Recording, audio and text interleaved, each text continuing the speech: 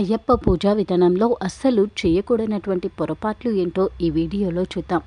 సహజంగా నిత్య పూజా క్రమంలో కానీ లేదా మనం మన ఇంటి దగ్గరలో ఉన్నటువంటి గుడికి వెళ్ళినప్పుడు కానీ అయ్యప్ప స్వామిని దర్శించుకుంటూ ఉంటాము. అయ్యప్ప స్వామికి పూజ చేస్తూ ఉంటాము.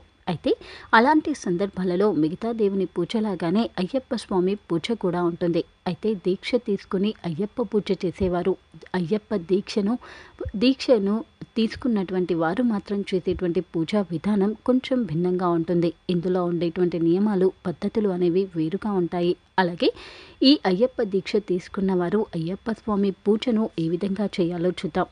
సహజంగా అయ్యప్ప స్వామి భక్తులు అయ్యప్ప స్వామి దీక్షను కార్తీక మాసం నుంచి ప్రారంభించి దాదాపు మార్గశిర పుష్య మాసాల వరకు కూడా దృఢమైనటువంటి నియమ నిబంధనలను పాటిస్తూ అయ్యప్ప స్వామి దీక్ష చేస్తారు. అయితే ఈ దీక్షా సమయంలో వీరు అనవసరమైనటువంటి వాగ్వివాదాలు, అనవసరమైనటువంటి మాటలు మాట్లాడరు. అలాగే మాంసానికి అలాగే ధూమపానానికి దూరంగా ఉంటారు.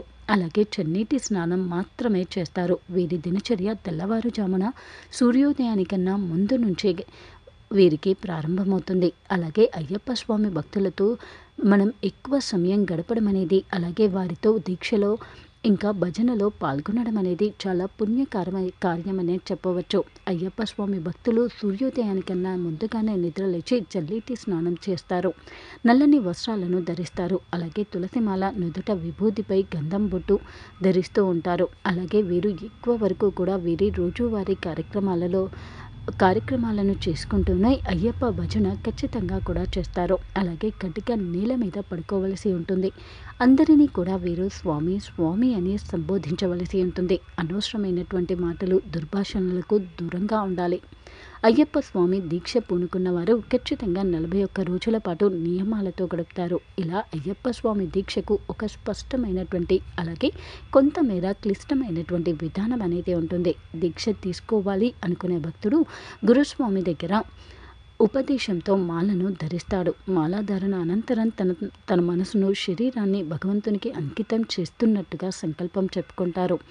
అందరినీ భగవత్ స్వరూపాలుగా భావించుతారు. అయ్యప్ప శరణు ఘోషను విడవకూడదు. నిత్యం భజన కార్యక్రమాలలో పాల్గొనాలి. అలాగే ఇరుముడిని కట్టుకుని శబరిమలకు బయలుదేరుతారు. అయ్యప్ప దీక్ష తీసుకున్న స్వాములు తమ దీక్షా కాలంలో మెట్ల పూజ, అంటే దీనినే పడి పూజ అని కూడా అంటారు, నిర్వహించి కనీసం 5 స్వాములకు భిక్షను అంటే భోజనం లేదా అల్పాహారాన్ని పెట్టడం అనేది అస్సలు మర్చిపోకూడదు.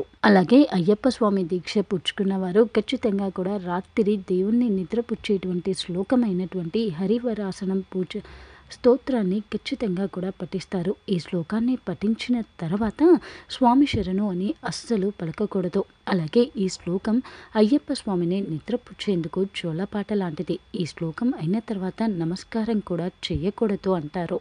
అలాగే అయ్యప్ప దీక్షను ఎవరైతే మొదటిసారి చేస్తున్నారో వారిని కన్యాస్వామి అంటారు. అయితే కన్యాస్వామి ఖచ్చితంగా కూడా శబరిమలకు వెళ్ళి తన ఇరుముడిని సమర్పించాలి. ప్రతి నెల మరియు ప్రతి వారం మీ రాశి ఫలాలు, మీరు చేయాల్సిన పరిహారాలు తెలుసుకోవడం కోసం మా ఛానల్ని సబ్స్క్రైబ్ చేసుకోవడం మర్చిపోకండి.